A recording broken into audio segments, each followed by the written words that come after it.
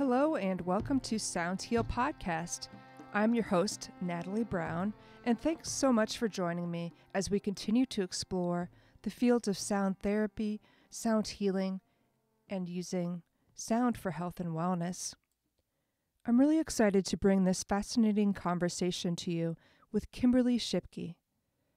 Kimberly is a biomedical engineer who, through her own health crisis, discovered alternative medicine, integrative medicine, and has now merged her engineering background into research in energy medicine.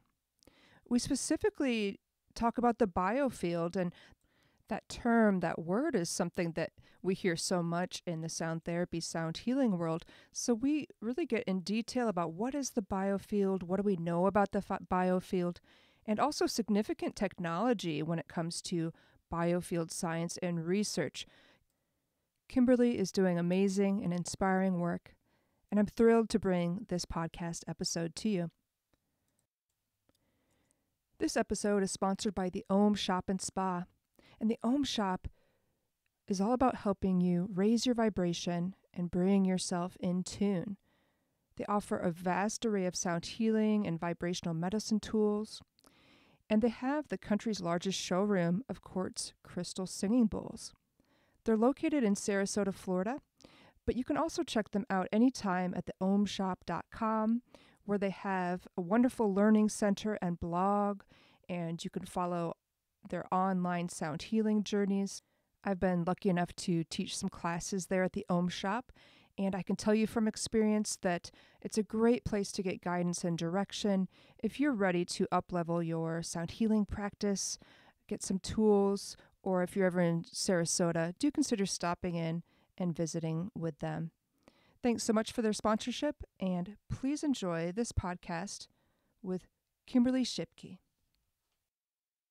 Well, okay, so, you're a biomedical engineer who's also involved in alternative and integrative medicine. So let's trace back to how you got to where you are now, maybe starting with your background and influences early on leading you to your focus on biomedical engineering.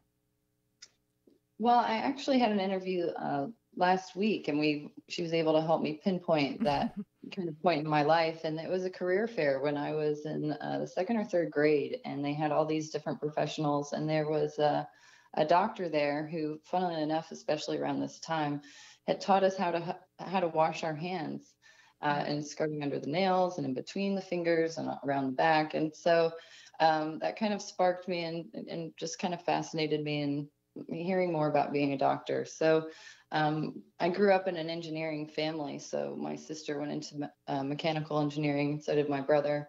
And, when I found out that there was a biomedical engineering, knowing that I wanted to go into medicine, I decided to go into that degree. I always thought of the human body as the most amazing machine, with pumps and valves and circuits and programming and all that kind of thing. So I went into biomedical engineering, got my master's as well, focusing on heart valves. So, which is interesting because that's the source of sound in the body. And now, I do a lot of work now with sound. So sound and light. So that was kind of my early educational background. My first job was overseeing clinical trials, which really kind of freaked me out. And then that inspired me to go into more physics-based medicine. I had a healing crisis that doctors couldn't figure out, so I went to Boulder, and acupuncture, homeopathy, and shining a green laser on me worked. I felt like a brand new woman, and it only cost about $25 for the homeopathic remedy. I was just blown away. So the biomedical engineer in me, and have been overseeing clinical trials for pharmaceutical companies, I wanted to go into research and research some of these, healing techniques that have been around for, centuries, like acupuncture, and, being able to study the energetic effects with different technologies.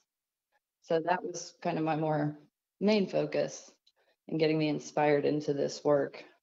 Went to a conference in Colorado the International Society for the Study of Subtle Energy and Energy Medicine, ICEM, and met Beverly Rubik, who wrote the Biofield hypothesis, and Claude Swanson, who wrote Life Force, the scientific basis, and Carl Merritt, who's also a biomedical engineer and an MD who's studying energy medicine. And they've just been real inspirations for me throughout my journey in this research. So they got me started into studying the biofield, which is the energy that's around the body that you can't see.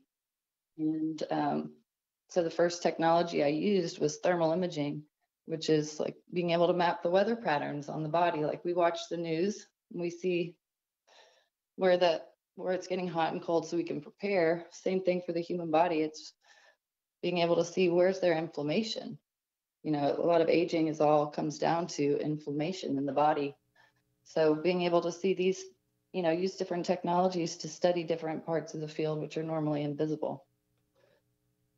So that's kind of what got me started. Yeah. I don't know too much. Right. So really kind of a science background, but there was this shift, this health crisis, that you must have been just looking for any alternative, and that's kind of what brought you into energy medicine.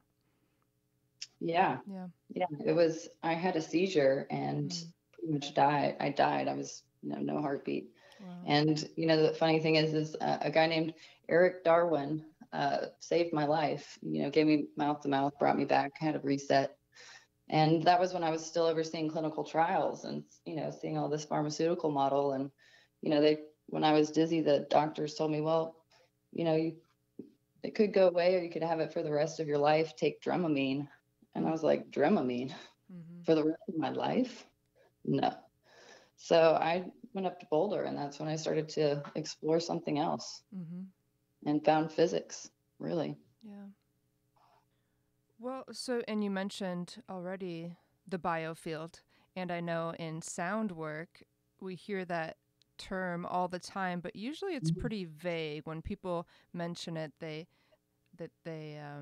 say a few things about it, but not really in depth about what is the biofield and what is it related to, and the electric nature of the body. Could you talk about the biofield a bit more and your favorite way to kind of explain what it is?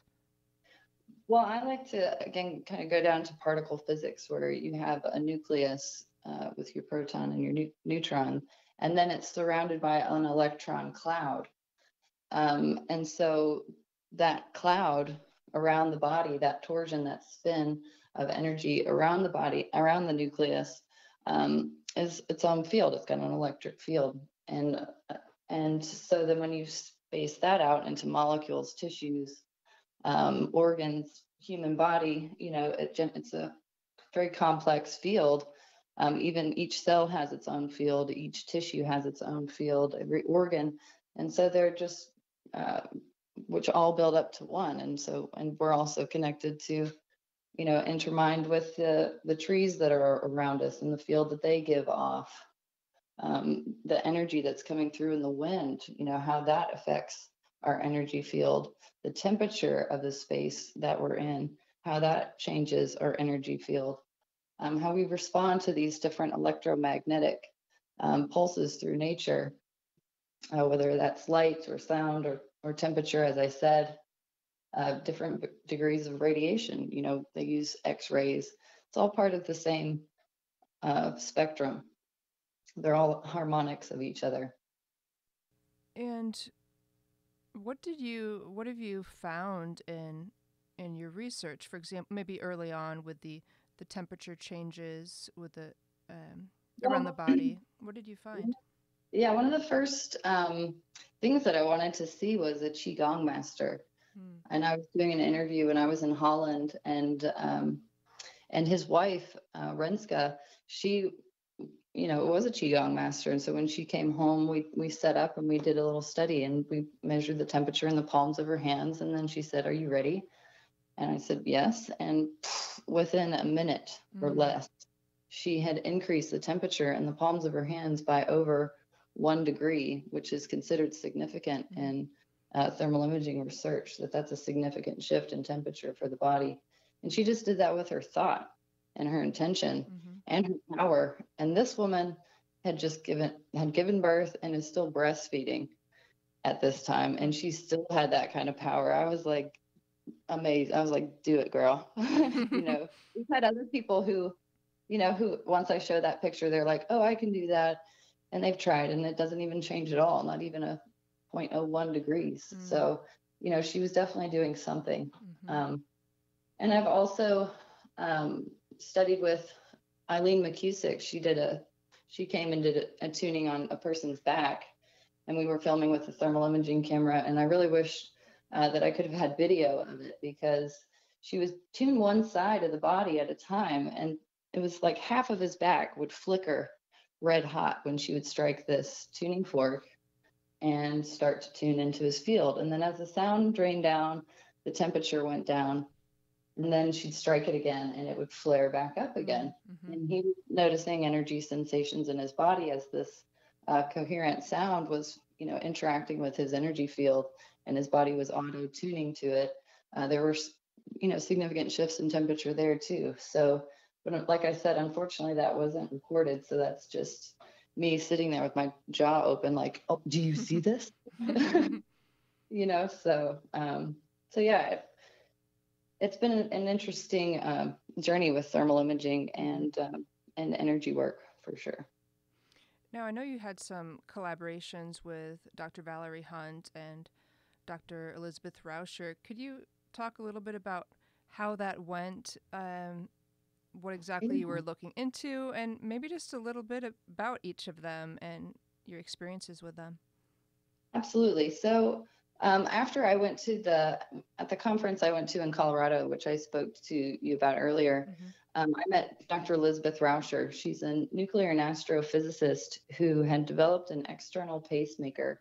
And because I'm a fresh biomedical engineer out of college, looking for something new and interesting, hearing about an external pacemaker really kind of turned some light bulbs on in and so I offered to come and live with her for a month and help take care of her and do some chores around the house, cooking, whatever. And so we'd sit there side by side, and she would give me more and more papers to read. I was also really interested in lasers, because that was something that had been used on me in Colorado before that just kind of blew my mind. And so I went down a coherent light rabbit hole. And so she gave me more and more books. And so then it became much more than this pacemaker. She's showing me her research from Stanford Research Institute and the Stargate project with remote viewing, and showing me pictures of and telling me these stories about how she didn't believe it was real at first. And then it's like, okay, well, we'll do this study. And she'd have one student at the university and another student be given a GPS coordinate. And so once the student would go to that GPS coordinate, the student back at the university would try to draw whatever they, kind of popped into their mind. So what happened would be, for example, a student at the university would draw a sailboat, and the person at the GPS coordinate was at the marina. So they would choose places where it's, that statue, or it's definitely, that landmark that they're drawing, and that's where the student is. And so it kept happening over and over again, and it was eventually, the research was taken up by the government, who had sponsored it, and it's just recently been declassified. So more and more about the research Stargate project is coming out now. So that's really exciting. And what's your understanding of how that works and how it's related to the biofield remote viewing? Well, I mean, whether it's related to the biofield, I mean, I think that tapping into the ether, I think, the biofield is infinite. We talk about our human biofield, but how that interacts with the world and with other people's biofields, however many miles away. We can think about our friends, and then suddenly they call us, kind of, you don't know how you're tuning into it, but you're tuning into it. And so, if you have that thought of, I want to go to this GPS coordinate, and you set your mind to that, then, anything's possible. Just seeing what you draw. I mean, they were able to train military engineers how to do this, who can do AutoCAD drawings, and were able to draw accurate descriptions of these GPS coordinates when we were at war with Russia. And then we're able to, later go and take a look at these places, and they were very accurate. Mm-hmm. It's incredible. So, the power of the mind, amazing. Yeah, and I believe there's research. Of course, this would just be in a room that people can sense energy coming off other people, right? Chaotic energy or coherent energy. I would assume that could be done across the world too. Well, and I've also lived in India and was traveling through Rajasthan. We stopped for lunch one time, and I was the only woman in this restaurant. And I could feel the eyes on me, everybody just like looking. And so I would just turn my head and I would just look at each one of them, and they would all just kind of like, I'm not looking at you, kind of spin their heads around. But I couldn't even eat because it was like there was so much intensity coming off people's eyes that I just had to go around and lock eyes with everybody like, I see you. And then I could finally eat. So, you can really sense those types of things. And I know animals can feel it as well. So we're animals. It's another means of communication in a way. Yeah, it's being able to sense into your environment. In biofield tuning, we can find a lot of charge at the outside edge of our bubble. Like the Earth has a magnetosphere and the sun has a heliosphere. The human body also has this double layer plasma membrane. And so that charge really interacts with the rest of the world. So how do you interact with your environment when you meet somebody else? Does that create dissonance between you and them? And being able to find where that charge is, and where are you open and free and, really open and connected to the rest of the world and open to whatever information is coming back in from the world? Or are you just living in your charged bubble and just not grounded and just charged? So, yeah. Well, before we get to kind of technology, both high tech and low tech with the biofield, would you talk a little bit about Dr. Valerie Hunt as well? Oh, yes. So Valerie Hunt, she wrote the book, The Infinite Mind, and she did some of the first research into the chakras in the 1970s at UCLA. And she measured these areas, which are either side of the nerve plexus that runs along the midline of the body, along the vagus nerve. She would put sensors which measure microvoltage changes. So most EEG, EKGs, that's all millivoltage, and microvoltage is more like the noise. So what they call the noise. But that's really information is what we find. So she did some work with energy healers in the biofield and these chakra measurements on the body and being able to sense these really subtle changes in the body. So I was able to, her device kind of got cannibalized at the university and they stopped making the sensors. So when I met her, she had asked me to be her assistant for a week. And so I did that. And the first name that I wrote down was Paul Mawson, who had recreated her device using more up-to-date sensors. And so, she passed away and I didn't know how I was going to meet this guy. And it turned out he was living in the same town as me in Colorado. Wow. And was able to train me on the system about the time that I was contacted by the Kundalini Research Project, who wanted me to do some research into Kundalini. So we had a guy who was selected by the Kundalini research team, and he was sent down from the Himalayas, and we were able to do some measurements on the top of the mountain. Unfortunately, the sensors got too hot. They kind of melted in India, so we weren't able to collect good data with that system, but it was pretty exciting to be able to be part of that project. Wow. Yeah. What would you have found if the equipment survived, Hopefully that will be a revived project in some way. Yeah.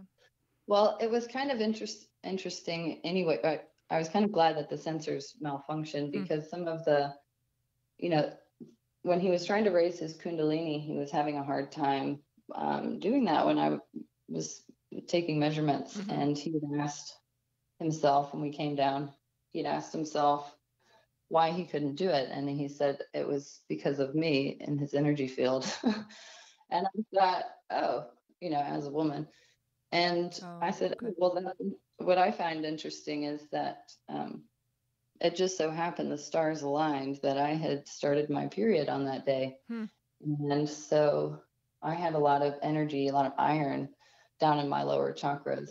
And it also made me think about XX versus XY, the amount of information there, the subatomic electricity in women. So it definitely became a turning point for me that instead of getting my PhD and studying these men from the Himalayas, I'd much rather study women with more information, XX, and the power of the moon. Right. It's a cosmic connection that, so that's definitely, even though I couldn't, get good data, I'm still grateful for what I learned in that session. Yeah. Wow. Well, let's talk a little bit about significant technology when it comes to biofield science and research. And of course, you've mentioned a couple different things, but this is all the way from high-tech devices then down to what I would consider more low-tech, like the tuning fork. But, what are some high-tech research instruments that are commonly used? Well, we have the high tech would be the super quantum interference detection device, the SQUID magnetometer. That's something that they use to be able to measure even a muscle twitch in an energy field. They use that also for studying the field of the heart with heart math, being able to see how far out that field when somebody expresses love and gratitude, how far out they can feel and sense that magnetic field emanating from someone. And then, like I said, thermal imaging, that's like the thermosphere of the body. We've been kind of limited by the capabilities of technology in the past, but now they have cameras that are sensitive out to 0.01 and 0.001 degrees so that we can see more subtle changes when we're wanting to do research. Like I said, Valerie Hunt was looking at the microvoltage range. So getting into those smaller, more minute, capabilities of being able to sense more and more with sensitivity and accuracy with these technologies. And they also have more high definition cameras now with thermal imaging, so you can see a lot more. They've been really popular with the coronavirus, people being able to just take a quick picture of a person and see, what their weather's like. Are they too hot? Or, do they have a fever? So, those are definitely, and then there's also the polycontrast interference photography. This was developed by Harry Oldfield, and this uses a full spectrum light. This is similar to like how you are able to see the galaxies through a telescope. How the sun, you take pictures at night, so the sun is behind. The sunlight hits a gas particle and bounces back. And based on the phase angle that it bounces back, it's a certain color, which gives you, tells you whether it's hydrogen or nitrogen in that atmosphere. And so you can suddenly, with these filters, you can see these clouds around the stars. So with this PIP, polycontrast interference photography, you take a full spectrum light and you shine it onto a person and you see how it bounces back. You can see how the light intensity around a person might increase as you're doing energy work. You might be able to see shifts on the body, on where it's absorbing light or is it reflecting light. So that's been another useful tool to be able to see those changes. And then I have the Rauscher antenna. That one's, like I said, it's a little bit more low tech. That's measuring Rauscher lines and high frequency fields. So you can kind of get an idea of the volume. If a person's standing here, how far out are they emitting this particular high frequency? Okay, out 3 feet. Okay, now what about this frequency? And you can measure it out. Okay, this frequency gets emanated out 4 feet. So you get more of an idea of the different changes in atmospheric pressure and volume at these different kind of ranges of the body. Now, does those particular frequencies tell you if someone is depleted or fatigued, or what do those different frequencies show you? Yeah, are they emitting this frequency or not? Mm. And how strongly are they emitting this frequency? Are they shining, brightly all over, or, is the signal weak? Mm-hmm. So it's finding where you've got weak signals, and where there's, not as much energy kind of emanating from certain parts of the body. So. Right. And you also mentioned, now I don't know if this is biofield related, but the green laser, is that related to this type of work as So well? that was one of the, early inspirers for this research into energy medicine, was the green laser. Like I said, coherent light. I had met Dr. Jay Shim in Boulder, and he, what he did was he muscle tested, which for me, I didn't know what that was. Mm-hmm. But I could feel when my muscles would tighten and when they would go really soft. And he would be asking me about different ages in my life, like age 4 when I moved as a kid, age 18 when it was a big step moving out. Like there were certain years that really stood out in my life, and he could pick them out. And so that kind of blew me away. And then he had me lay down and think about these different ages. And some of them I didn't really have a real memory for. I just thought, okay, I'm 4, I'm 4, I'm 4. And I could feel changes in my body. I could feel it was like an elephant was standing on my chest. And then suddenly it was like taking its foot off. I was like, wow, it feels so much lighter. And so then I started, like I said, when I was with Elizabeth Rauscher, she had introduced me to Tina Caru's work, Karu, and how she was shining different colored lasers onto cells and seeing what happens when you shine a different laser, different color, what happens. So red laser is really stimulating. Red's the first color in the spectrum. And so that creates cell division. Mm-hmm. That's why they're using a lot of red lights for, facials these days. And green lasers helped with ATP production, which is your energy. Mm-hmm. So, and then I was introduced to, through Steve Ross at the World Research Foundation, the work of Dinshaw Gadiali, who does spectrochrometry. So he was using light to heal the body, but this wasn't laser light. It was just shining a light. And he always started every session with green because it's the middle of the spectrum. Mm-hmm. And so if something needed more energy to, it could use that green to come more into balance. If it needed to relax, it could also use that green to come into balance. And then if it needed more, then he would choose a specific color. But so that's why I was like, green, obviously, it's neutral. It helps bring the body to neutral. And same thing with tuning forks and the coherent sound. Tuning forks act as an adaptogen. So when tuning fork is introduced to your field and it hits an area where it goes really high or the sound goes really low, mm-hmm. The tuning fork, it's like if you had a guitar that's in tune and one without a tune, you keep giving it the in tune note, the other person can make whatever subtle adjustments. So you're putting this adaptogen into their system and they're hearing where it gets high, and their body is auto-tuning themselves to help bring it back into that neutral state. So in the work that I do now is I combine those two. So I use coherent light and coherent sound at the same time, and use the tuning fork to kind of trigger, find those areas of dissonance in their field, while the light is constantly also helping to bring them to neutral. So it's kind of a wafting and weaving of light and sound. Mm-hmm. So it's really fascinating. Lots of amazing shifts in people. Yeah, when you were initially talking about the muscle testing and asking questions about age and relation, that really does remind me of the biofield anatomy and that Eileen talks about. So how does our biofield react to sound? You've described it briefly, but a lot of times I have people ask me about the electric body. Well, what does that have to do with sound? How do those relate to each other? If you could talk about that a little bit.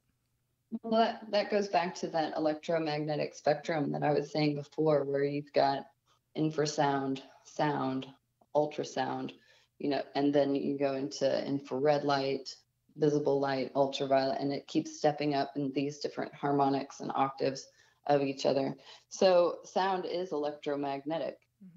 So when we use a tuning fork, and I first find that edge of the field that I mentioned, that kind of charged double plasma membrane, it feels like I'm hitting electricity. It feels like I'm hitting a little firecracker of electricity. And eventually what will happen is that kind of firecracker, or that kind of buzz that I might find there, eventually kind of softens. And instead of hitting a high pressure system, like I'm hitting a cloud and I'm stopped, it's like the cloud melts away and I can start to move in closer to the body. And so that tuning fork, it's magnetic. So I use the tuning fork like a magnet. So once that electric charge lets go, then I use the tuning fork like a magnet to help bring it back in towards the body. And this is what the body actually, it sometimes even feels like a vacuum, like it's pulling the tuning fork in closer to the body. So what Eileen had found when she was working with this anatomy map is that at the outside edge of the field, she found information related to a person's inheritance, like what they came pre-programmed into this life with. We call it energenetics, so the energy of your genes. And then as you move into the middle of the plasma membrane, it can hold information related to gestation. So when you're plugged into your mom, your umbilical cord's like an electrical cord. And so what your mom's feeling, you're feeling. So if your mom was really depressed when she was pregnant, you bring a tuning fork in to that area, you can hear the sound just completely drop off. Or when your mom was pregnant, she was running around trying to do all of these things. Then you can also bring it in and it can sound really chaotic in that area. And so then as you move into the inside of that plasma membrane, you find information related to birth and what the birth was like. So if somebody was a C-section or an emergency surgery situation, then you can hear those changes right there. It can sound really sharp and really high frequency. Or if somebody almost died, it's like the sound will almost drop right out of the fork. So that's your boundary. That really sounds, there's a lot of information there at that edge of the field that oftentimes people don't even think of, or they're not even aware of how this kind of ancestral programming could be affecting.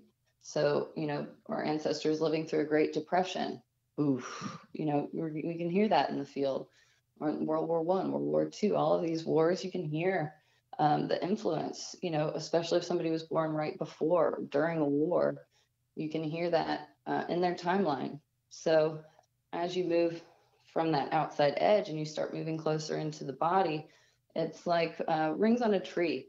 So every time you go around the sun, you have another birthday, you get another ring in your tree. So if a person is 40 years old and you start to move in and you hit a spot about halfway through their timeline, that would be something that happened at age 20, where they kind of released some energy, released some charge, whether it's sadness or chaos. You can hear that in the tuning fork, and they can hear those changes in the tuning fork, and their body can hear it. And so you don't even have to think, whether the tuner or the person receiving, I say I'm a tuning fork operator because I just come in and I find these areas and their body's doing the work. I just hold the tuning fork and their body auto tunes itself. And so we bring all of these areas of charge that normally are consuming electricity, it's consuming our energy to have all of this charge at the edge of our field related to birth. So we bring that electricity, like I said, like a magnet. We work our way into the center, into that midline. Like I said, we have a nerve plexus that's like a little bundle of nerves that's just waiting for this electricity. So we bring that charge back into center. Again, let the body auto-tune itself. So we give it multiple opportunities to hear and reflect what it sounds like. So then we clear the space right in front of the body and how that person is expressing themselves in the present moment. A lot of people can put up a lot of charge, a lot of fear between them and the outside world. And as that starts to open up, more energy can flow, in those directions, out, and they can be more expressive rather than suppressive, which is what we want. We want people to shine. Now, you've been doing this biofield tuning for many years now. I'm just curious, early on, when you were first working with the tuning fork, were there like any aha, wow moments that you're like, oh, okay, absolutely, this is a tool that does this? I have all kinds of, like, I've been tuning and I still learn wild stuff all the time. I worked on a Vietnam vet, and I was working through his field, and I got to about age 20, which is when he would have been going to Vietnam. And like I said, the tuning fork can sometimes feel like a magnet. It pulled me straight through the 20s, like we're not even going there yet. And then I could tune from like 30 on, and he was like, how come that didn't show up? And his body just wasn't ready for it. So then the next session, I was able to go in and start to work on so he could address some of those issues once we cleared some other like childhood and things that had happened, post Vietnam. Then we were able to, in the second session, really address it. And when I got into that part in his field, I could feel in my fingertips helicopter blades. Like that's what I felt. And I was like, oh my gosh, of course, those those torsion fields created by those helicopter blades could probably really disturb a person's energy field. And so that was really cool to experience. And then I think I was more excited about it than he was, for sure. But oh my God. And then I have somebody who doesn't have any memory before age 11. And when I work in her field, that's what it feels like. It feels like there's just a little cloud. I just like float right through 11, and then I can start interacting with some of the things that she knows and can remember and can reflect on and be like, yes, I was charged at those different ages. But because she doesn't even know what happened before there, I mean, every time I work on her, it's just like, and I'm through it, going through a cloud, and now here you are. So it's really been quite fascinating. And one of the things I've been really interested in is working with couples. So, you work with people one-on-one for so long that after a while you want to help them in their relationship and how they can communicate with the people in their life. So working with husband and wife, father and daughter, those types of any kind of relationship, and helping smooth out and bring more coherence, more clarity, more communication. Like I said, it helps with if things are really suppressed and kind of bottled up, that can lead to disease. So being able to express things and get them off their chest and come to a better understanding of, what and why people may be the way that they are, and be able to approach them with more love and compassion. Couples who are like, wow, I didn't even know about this thing that you went through in the first grade, that they're now sharing in this session. And they're like, well, no wonder every time I do this, that you get so upset and you get so charged. It's because that's just like what you said somebody did to you in the first grade. So then the partner can have that like, oh, and have a lot of love and compassion for their partner for responding in that way. And then maybe try not to do that again. And you also find that when these areas of charge get cleared out of the field, then you get less triggered. You're like, oh, every time they used to do that, I used to get really upset, and now they're doing it, and I don't even feel phased. I'm saying I'm coherent and grounded, and I'm not upset, and I can respond from a really clear, my truth, and have clear communication. So, with this quarantine and people being locked down, there's been a lot of domestic violence and, people not being able to connect with one another. And I really believe that what the world needs now is love, sweet love. So that's my mission. And, during this time, or perhaps once we get past the quarantine, what part of your work is most important right now, whether it's biofield tuning or other projects? What research do you see coming forth? Well, I've been, since I've been locked down with the thermal imaging camera, I've been interested in doing research into distance sessions. So I had the thermal camera pointed on myself, and I had Elena Marani. She's a board certified naturopath. She and I graduated biofield tuning together, and she's just been an amazing woman. She did some work with Jerry Tennant, who wrote the book Healing is Voltage, and had specialized in tuning teeth. So she was tuning my wisdom teeth from a distance. And her partner, Dr. Gregory Hyde, he's an MD who specializes in ear, nose, and throat. So we did a thermal imaging of, seeing my before, during, and we actually did a video this time. So we're getting some of the audio of that together. They also did some work on my sinuses, and they tuned my throat and my brow. And we were able to capture the thermal changes. They'd strike the fork and you'd see my sinuses just like pulsing. It's allergy season. And so, yeah, it's been interesting doing that kind of research. But like I said, I think my real focus in the future is working with couples. And that's my goal, is to keep working with people who really want to, who have a lot of love and respect for each other and want to have that clear and open communication. So that's my goal. That's really cool, though, that during this time you're able to research distance sessions a bit. I know that a lot of people have asked me, well, how does that work? And a lot of it's experiential and getting feedback, and that shows that, both the practitioner and the person receiving does experience the same thing, but that you're actually able to see some imaging on that is really, really cool. Really fun to see. I remember when Eileen didn't believe that it was possible to do biofield tuning from a distance, and she was like, "Hey, will you mind if I try?" And I could definitely feel her working on me, and what parts of the body I was noticing. She wasn't on the phone while she was doing it, but I wrote to her and was like, I could feel this and this and this, and she was like, "Oh my gosh, I was tuning this," that same area. So I could definitely sense it. And then when I first tried it, and I was like, I was kind of shy and kind of like, I think this is really weird, coming from a bioengineering background. And so I told my mom, I was like, "Mom, I just learned this weird new thing. I'll just do it while you're sleeping. Just go to bed at 10:30 and I'm going to give you a tune-up." And she's like, "Yeah, okay, cool. That sounds fine." She's like, "I can go to sleep." So I start, I intend that her hologram is there on the bed, and I start tuning, and could not believe how much I could feel. I was like, "Oh my gosh, I'm feeling this. This is actually happening." So that blew my mind years ago.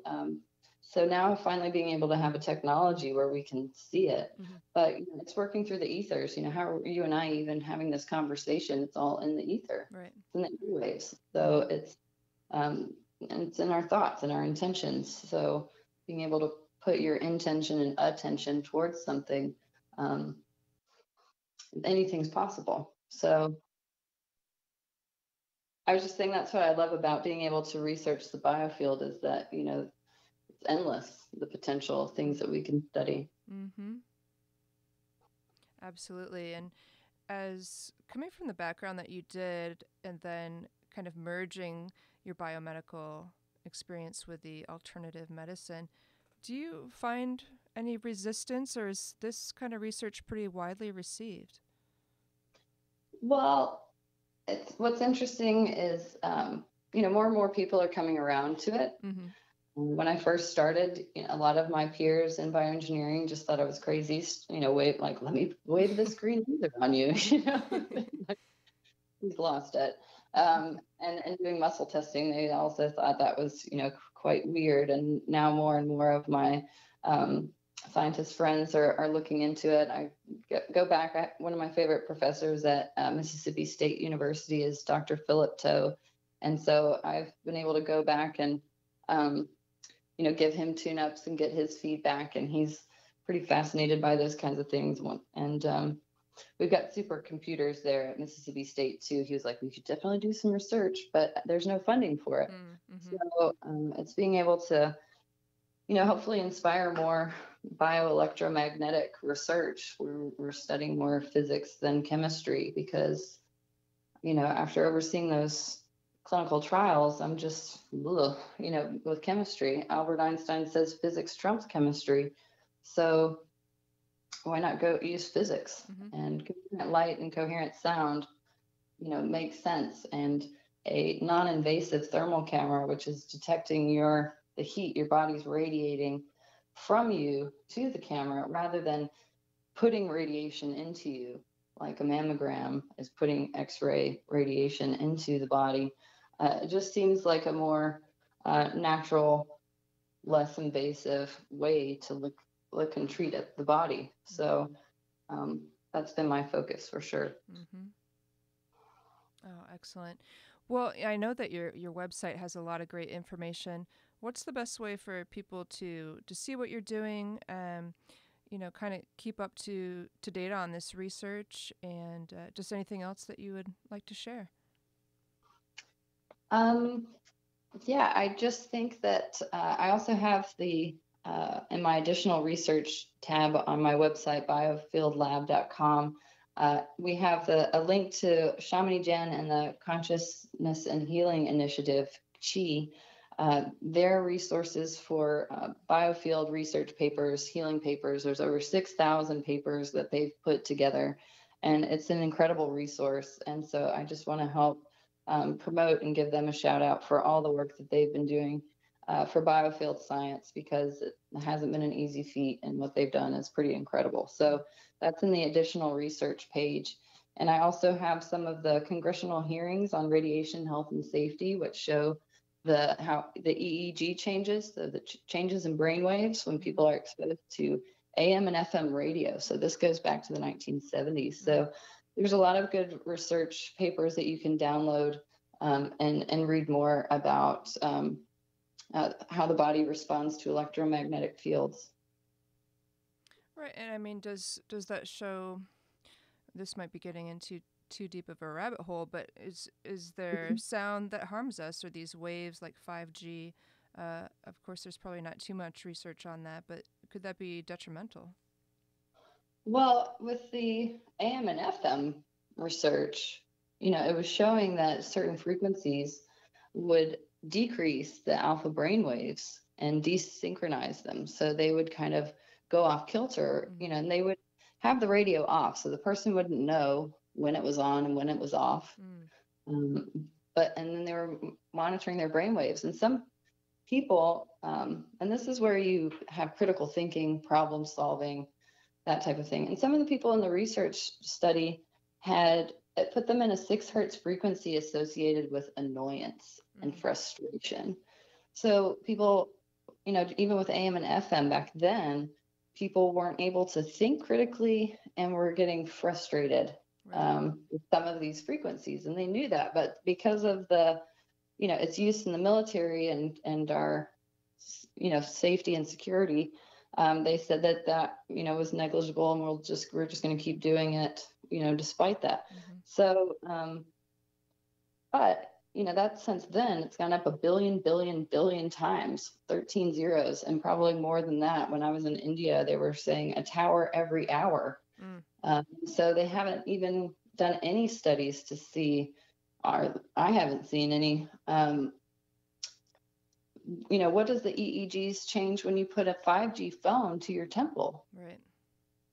Like, I already know that AM and FM radio can decrease your alpha brain waves. And I don't even want to know what 3,000 new frequencies in the air are going to do. We don't have that research. We know that 60 gigahertz can put the oxygen molecule into a spin to where it can't attach to hemoglobin in the blood. And so that can affect your breathing, obviously, and your ability to live. So that's a very important, it's important to take into consideration what frequencies we know can harm the body. And if we know that there's frequencies that can heal the body and be beneficial to the body, So why not use those frequency bands? Right. Why not focus on emanating and sending out, and our phones can operate on frequencies that are going to benefit our field rather than create noise and disturbance. When I saw the movie Kingsman, where they have particular frequencies that set people off and they get so annoyed they start fighting each other. Right. I was like, that's like AM and FM radio, but on a bigger scale. AM and FM putting people in a state of frustration. If that would have been, turned up or amped up, people could get more and more frustrated with each other and, not be able to connect in a loving and compassionate way with one another because there's dissonance in the field. Yeah, and I would just think as technology continues to increase daily, yearly, any harmful issues will also increase. So anything that we can do to counter that with sound and this biofield science, it's just necessary. It has to be there. Yeah. Absolutely.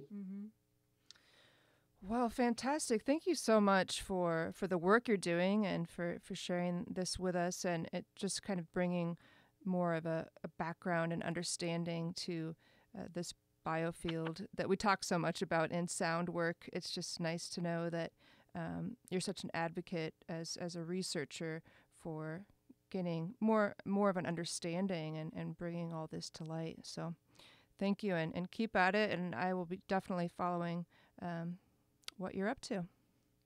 Well, thank you so much for having me, Natalie. It's been a real honor and a pleasure to be here and to share about, this work that I've been doing. So thank you for giving me a chance to share that. Absolutely. Thank you.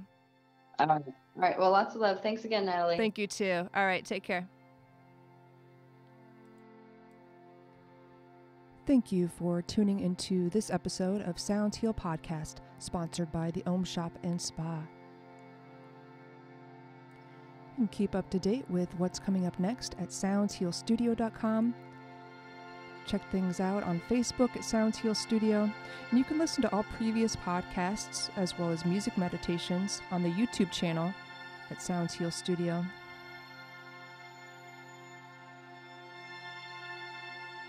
Be well and stay tuned.